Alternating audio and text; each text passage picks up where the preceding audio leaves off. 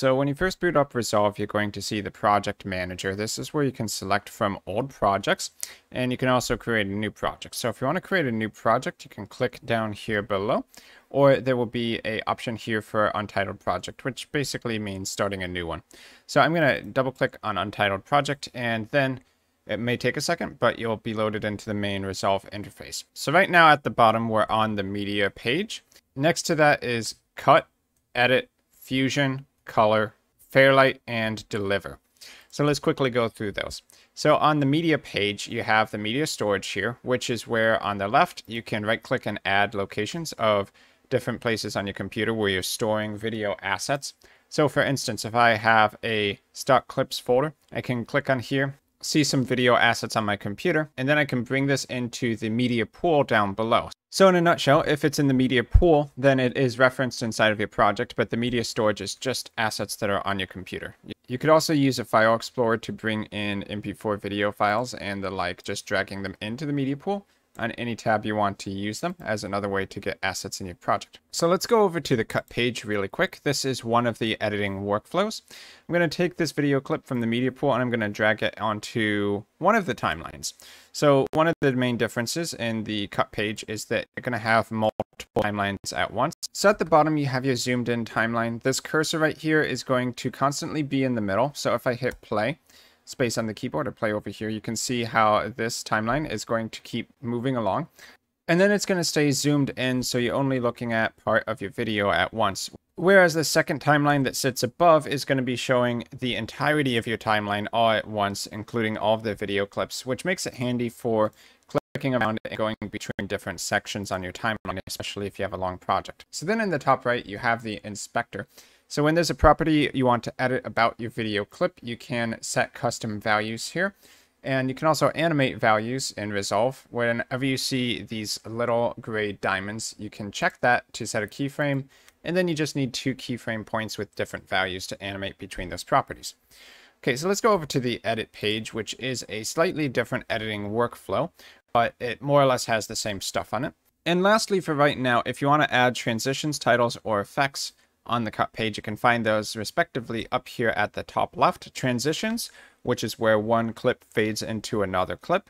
Titles, when you want to add text to your video, such as a intro title. And then effects, when you want to change the look of a video clip, but not necessarily when it's transitioning, but maybe the entirety of that clip. You could inverse the colors, for instance, or add light effects, stuff like that. So let's go now to the edit page, and you'll see that this is very similar. You have one timeline down here in the bottom. The edit page only has one. The effects, transitions, and titles are all stacked together in the effects library in the top left. So you can see all of these going through the different categories over here. The media pool, still up there. And whenever you don't see something, if the color of the selected window is white, it should be showing on the screen somewhere. And then, of course, in the top right, we have the inspector. So next is the Fusion page. This is where you can add complicated effects setups to your video clips. So the basic idea is you start with the media in and you're going to end up with the media out, and everything between that is a node that can affect your video. So for instance, I can add a brightness contrast node if I want to modify this a little bit.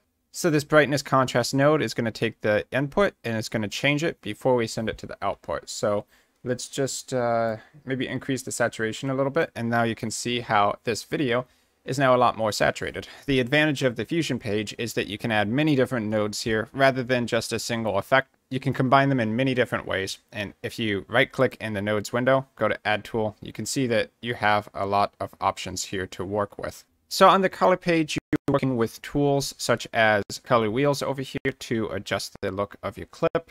You also have power windows, which can mask out your video clips. So if you want a change to only show up in part of your video, let's just take this way over to the left and you can see everything is a lot more red. But if we add a power window here, it's going to serve as a mask. So now the color page changes are only going to show wherever this color wheel is showing at any given time. You can also use the qualifier tool as another way to select certain colors. And when you have that color selected, then the changes you make in the color page will once again only apply to the qualified colors. So next up is the Fairlight page. This is specifically for audio editing. So it gives you a better look at the different audio channels and the volume levels. You still have an effects library, but everything inside of here is specific to audio.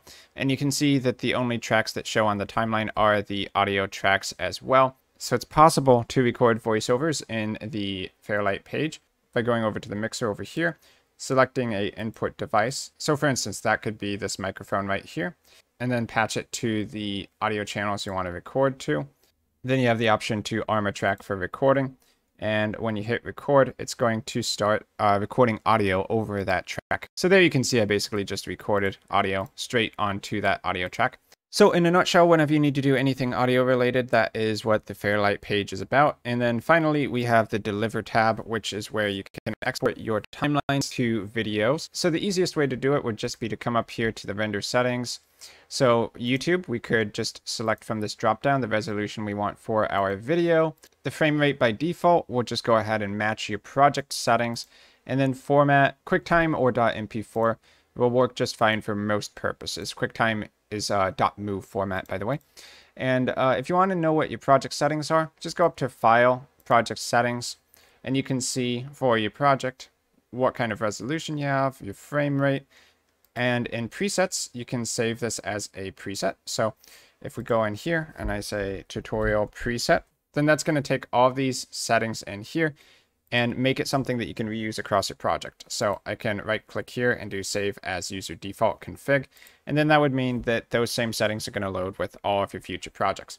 Anyway, when you want to export your file, you just need to give it a file name over here, give it a location on your computer. You can do that by hitting browse.